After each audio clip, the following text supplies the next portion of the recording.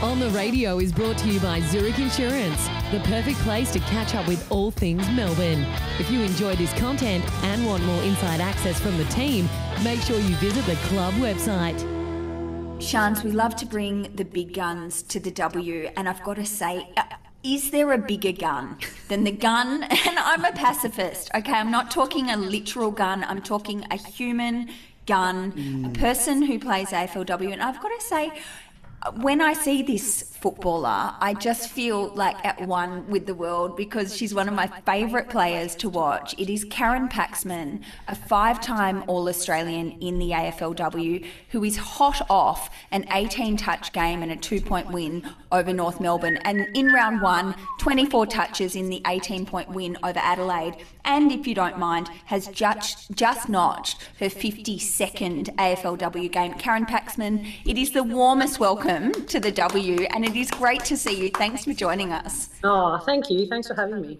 And look, I was hearing Sam talk about big guns, and I was thinking about my arms, but they've really deflated over the last couple of years. So it is really good to have you, Paxi. And I must say, even myself I've always admired watching you, but your form in the last 2 weeks has been phenomenal. But we're going to get to that. But first of all, huge game on Friday night at the G. But for me, being able to tie it into this new timing of the season, and how did it feel to have that double up with the men's final after? What was the prep like? What was the game like? Did you stay focused on your own, or was it a big occasion for the team? Yeah, I guess, any opportunity to play on a ground like the G, super exciting. We were pretty excited as soon as we found out the game. We were going to be playing there. So, and I guess, in terms of for women's football, I think it's a really positive shift in a lot of ways as well to have that opportunity. And certainly before the men's game, I guess, there would be probably still a lot of Melbourne members or AFL men's, supporters that aren't connected with women's footy. So to give them that, I guess, opportunity to have a look at what we are producing and our game and how it's growing, and for them to kind of have an opportunity to be involved, I think it's a brass thing. And we chat about the G, and obviously we know it's a very iconic ground, but talk us through, what is it actually like to play on the pitch there? Because there's always so much conversation around, I love the suburban ground, but what is it like to play? Are the grounds different? Is there one you prefer to play on? Yeah, certainly I think suburban grounds do have that community kind of feel. But, I guess when you're thinking about the MCG and grounds like that, like Marvel, certainly the surface, I feel like it's a really fast kind of, deck or ground in terms of how the ball just moves on it, and you kind of feel lighter out there. I feel like the games are much faster. So I love playing on the G on Friday night, and I think it suits, certainly our girls as well and our game style. So we just, we're revved up when we know we're playing out there. But I guess, again, there's pros and cons. You think about community grounds, and, I think our game on Friday night, there probably were a lot of AFLW supporters that weren't able to get out there, just given I know ticketing was certainly you had to purchase a ticket for that men's final. So, I guess there's a little bit of work probably around that space to make sure our AFLW fans can still access those games. But certainly when we get an opportunity, I think women's footy playing on those types of grounds, it's definitely a positive. We heard the Essendon and Hawthorn coaches, Natalie Wood and Beck Goddard, re-marvel, saying, put us on these platforms and we will play better footy, we'll give you a better product. Is that how it feels, Karen, when you play? You say you feel lighter. Do you think you actually play better footy?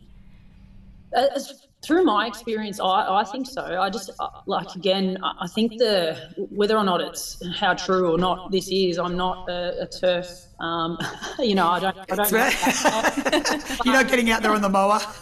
Eden Zankrin, our team, is actually a turf manager, so she'd probably be able to give you a little bit more insight around that sort of stuff. But, the game, it does feel faster. The ball moves quicker. And I don't know if you just walk a little bit taller because you're out on such a beautiful ground, but I think women's footy and playing on those grounds, I think it's definitely a positive, and hopefully we can get more games on the G and Marvel and grounds like that. Well, I know even just from my experience of playing for not long, but the few games that I did play at Marvel, just the difference in not having as much breeze affect the kick either was something that I noticed. So, yeah, I definitely hear what you're saying. I wonder, Karen, was there anything, and clearly there was so much to love about it, but, there was a time not so long ago where, double headers, men's and women's, put the fear of God into stadiums and the competition itself. And they were like, change rooms, access, the turf, there were all these reasons why not. Was there anything that still could use some improvement? I did wonder about your change room access with a men's final following you, those kinds of things. Was there anything that needs a tinker still? I guess logistically, for those people who are involved in that space, I guess it would be a bit of shuffling and heavy organisation. But in terms of our preparation and resources and the environment that we were in pre-game and post-game, I felt like we were quite looked after, and there wasn't anything that stands out to me that where in the past maybe at certain times, obviously women have maybe been put in a smaller change room, or there's no space, or things like that. But our experience anyway, Friday night and previous to that, has been all positive. So, That is good to hear. Now, let's rewind to round one, because it was enormous, your grand final rematch, your season 6 grand final rematch. What did beating Adelaide do to the psychology of your team? Yeah, I guess, we definitely went there and we had a job to do, and we were all, I guess, thinking about that grand final win and previous times we had played Adelaide. I think the 2 or 3 times prior to that, obviously they had the win on us. So we, psychologically, certainly winning in round one, it's hard to measure, I guess, but coming away from that game and having that win down, I think moving forward and into this season, it would do a lot for the group. And personally, just to get that win, I guess it cements that we're heading in the right direction. And certainly looking back on the grand final and previous times we've played them, things haven't gone our way, and we've needed tweaks in what we're doing, and in the pre-season we've made those adjustments, and to be able to go out round one and execute those and come away with that first win against them, I think it does wonders for the group, and allows us to build from there in a positive way heading into further rounds of season. Well, you had the 5 trades in the off-season, which was very short, but you did manage to keep the core group together. I'm so interested, was that something that was said? Did you all get together after last season and say, hey, look, we're close, we know there's going to be money thrown around, we know there's going to be deals on the table, let's stick together? Or was it just a feeling within the group that made that core group stay? I think we've been quite lucky over the years to kind of retain the core, not only playing staff, but players, but also staff, which has been, I think, enormous for our building of our culture and standards and our progression forward.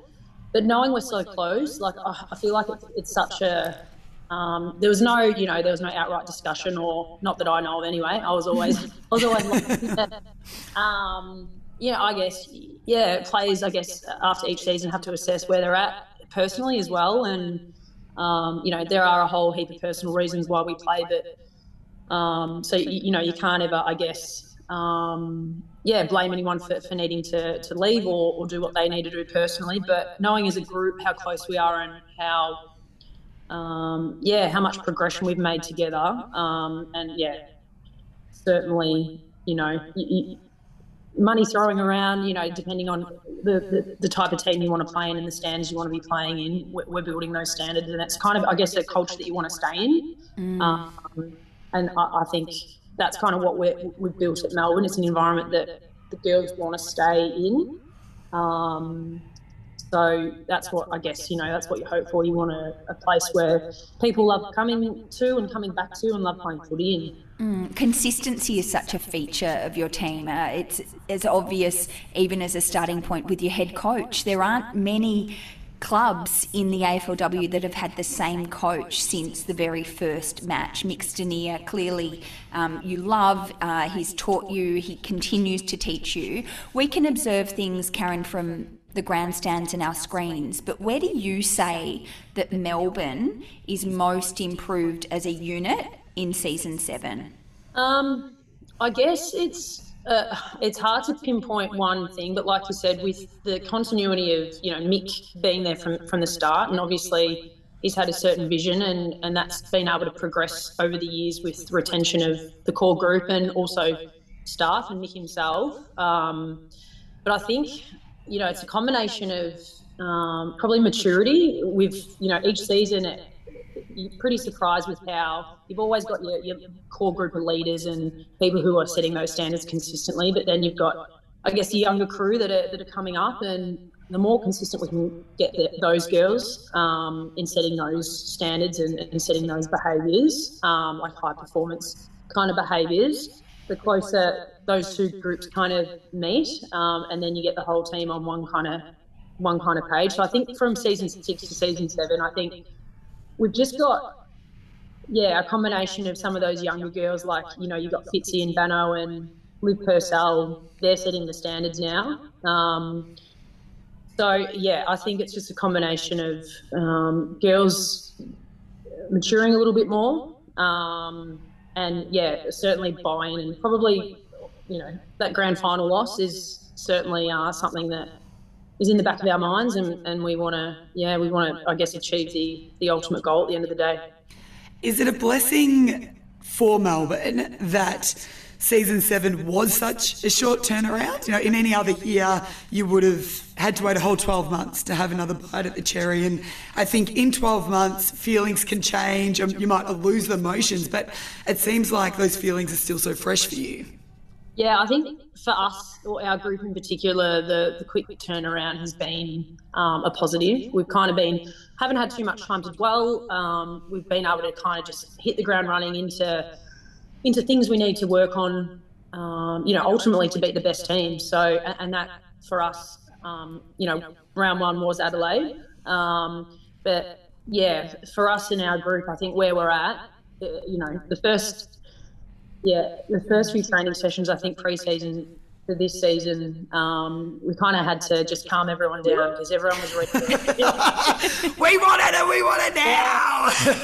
Everyone's ready to go, and our group is, I sometimes just think, wow, like we've got so many. I couldn't even name one on our list that just wasn't prepared to do whatever it takes to get better. And I think that's where we're at as a group at the moment, just the complete buy-in and urgency to just get better and fix what we're needing to fix, and honesty and transparency in the group where we can kind of just be honest with each other. And I guess that's through having that core group together for so long, building those relationships, being able to have honest conversations around where things are at. And I guess that it does take time to build that culture, and I think we're in a real sweet spot now with we're able to, we're able to have those conversations and be frank, and we know where we need to kind of individually where we need to be, and as a team where we need to be. It's very clear, it seems, this season. So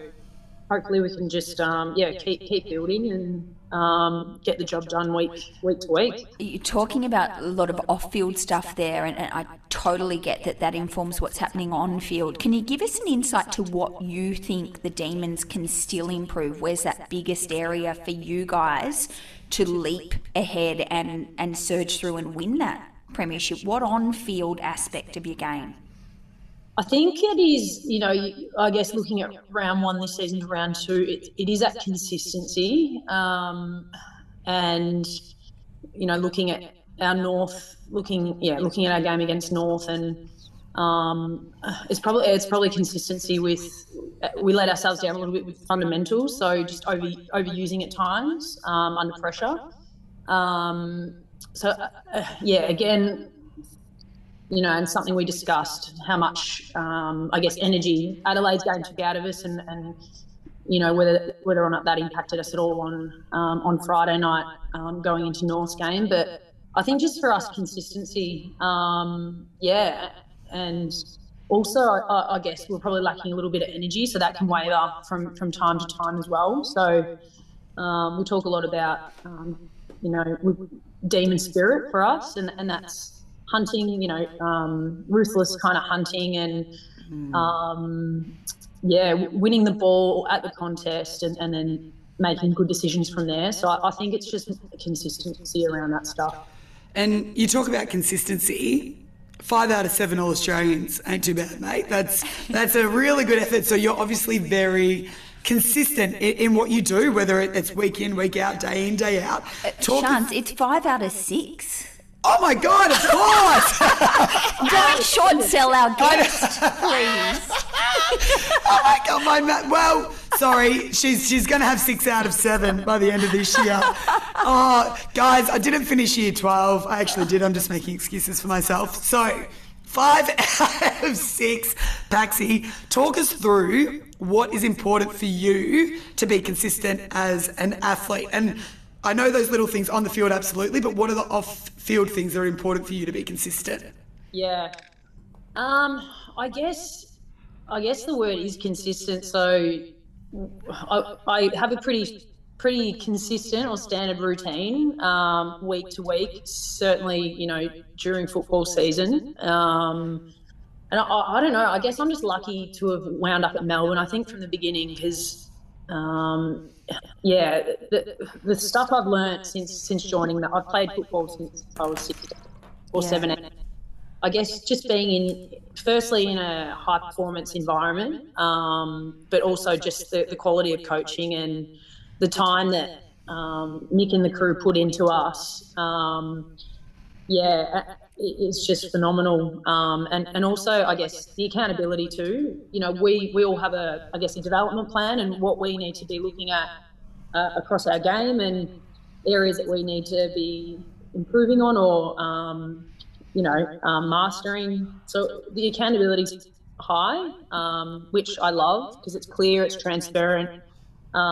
If there's a deficiency somewhere, I know that I need to, put my head down and fix that up. And I guess too, as the years have rolled on, and certainly in the last couple of years, we have had a little bit more time or hours to get more training in, and as I guess the competition turns into full-time, professional kind of landscape, that's going to be more realistic for athletes. But like, for example, this morning we were in at the club for a couple of hours and doing a skill session and a gym session, whereas a couple of years ago we wouldn't have had the time or the hours available to do that. We would have probably been working in that time, or it's, I guess, a combination of things. But I kind of know that I have to be on top of things, and everyone's getting bloody good, so so Karen Paxman must get better. Yes. Lift that bar and Karen Paxman rises. And you are you're one of those people, Karen, that, you can form views looking at the way you play, and you think, oh, well, Karen would be this kind of person off field. I think you match the way you play, this ultimate team player. I even noticed in your answers in this interview that everything sort of refers to others, and you sort of deflect from you. Sharni, we record this on Zoom. I look at Karen Paxman and go, I don't know if she's eating chia seeds or hemp powder or something that's glowing. Like, what the hell? I know! And her hair is precise. It's like, everything about her is perfect. The skin is the thing that's really jumping up for me. So, Karen, I would like you to please, for a moment, give us an insight to yourself and not the team. This is not about I thought you were going to ask for a skincare routine. No, this is not about Mick or support team or your teammates. Yes. What are you meticulous about as an athlete? Like, what is a little bit crazy meticulous about you that allows you to be you? Oh, gee whiz. I think I'm a bit of a perfectionist, I think, with my own standards, I think. Like, I guess the thought of, I guess, you know, you don't like to think about failing too much or not being able to get out there and play your role. And I guess this is still flowing into the team, but yeah, the thought of being out there and not doing everything I possibly can, it's not that thought's not a good one. So I guess away from footy and in terms of my preparation, I'm a bit of a perfectionist and like things nice and organised and and I don't know how much that flows into training, but you know, when I'm at training, I'm thinking, and this is, you know, again, just being lucky to be in a high performance environment like Melbourne and having such a good culture to guide me. You know, you want to make the absolute most of every session, and certainly in the early days when we didn't have much time or contact hours at the club, Mick really drilled into us that every minute is just so important, and don't waste any opportunity. And certainly with footy, it's such a fickle thing where you don't know what is around the corner. So, you know, I'm playing this season, but I don't know what next season potentially brings. So, like, if I'm just drilling a little harder here, like sleep, are you meticulous about getting a certain number of hours? I'm thinking of people that really would want to replicate you. Is it nutrition? Is it hydration? What kind of stuff do you do? Yeah, okay. Sleep, I'm a massive sleeper. So anything under probably 9 hours, I'm not too happy with. I feel you, girl. There's the skin answer right there. But I'm lucky at the moment in that I am studying alongside football, so I'm able to get those big hours in. And for me, that's huge because then I'm rocking up to training and I'm fresh, I'm ready to go.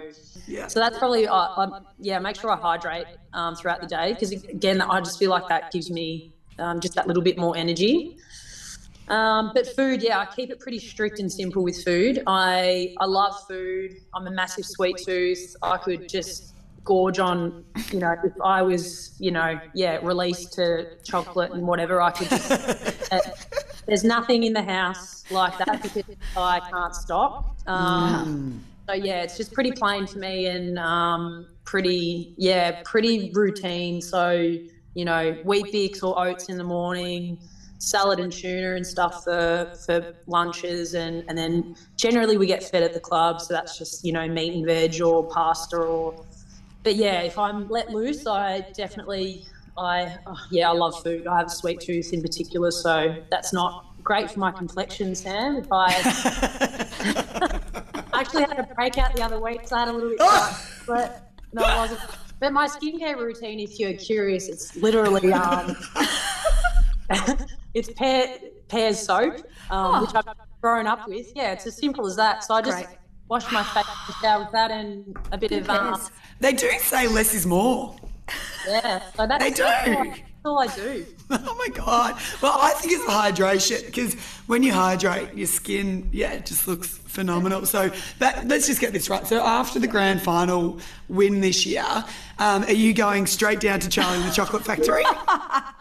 Oh, mate, that's, after we win, like, touch wood, if we win that grand final, there'll be, a lot of gorging on a lot of different things. So on that, and Shans has just done what a lot of people have done, which is just sort of say that Melbourne is in the sweet spot to win this year's AFLW Premiership.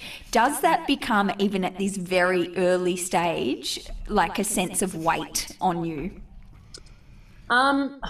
Personally, no. And I think, again, messaging within our group and our club is we've kind of been, and this is the last couple of years in particular, outside noise, like not buying into it. And that goes with, like, performance too. You might have media saying you've had a great game, but you may not have played your role for the team. So we have a lot of focus around feedback we're getting is from within and not not taking on that outside noise. So certainly it's stuff that sometimes you can't ignore. But I think from our group and our own self-belief, we know that we can go all the way, and we know we can beat any team when we're playing our best footy. But that's the thing. It does take your best footy, because there are a number of teams that are bloody good too. So I think we know, and certainly losing that grand final, we know what it takes. So again, it's just that bringing that consistency and building on it every week, and not thinking too far ahead, I think, as well. Karen, which players do you most admire in the competition? Oh, gee, I'm drawn a little bit to the underdog, or someone who doesn't get heaps of recognition, but I just know whenever I have played on them, they're bloody tough, and I just think so skillful. So Elise Parker would be one that I look at her game and admire what she's doing, and for such a young player as well. And I think she's certainly helping lead that group as well. So I really like how she goes about it. I would have many, but it's just, you caught me off guard. Not at all. I think Elise Parker's going to get a massive kick out of that, because that's coming from one of the most admired players in the comp. Karen, it has been a joy learning about your sleep routines, the addiction to 9 hours, and the fact that you use a very simple soap to get that very fabulous complexion. Your men's team is playing a semi-final against Brisbane on Friday, which is very exciting. You have an upcoming match against St Kilda, and then you play Brisbane, who we are enjoying so much as well in the AFLW. So best of luck for the next 2 weeks, and thank you so much for joining us. Thanks, Paxi. Thanks for having me, guys. Take care.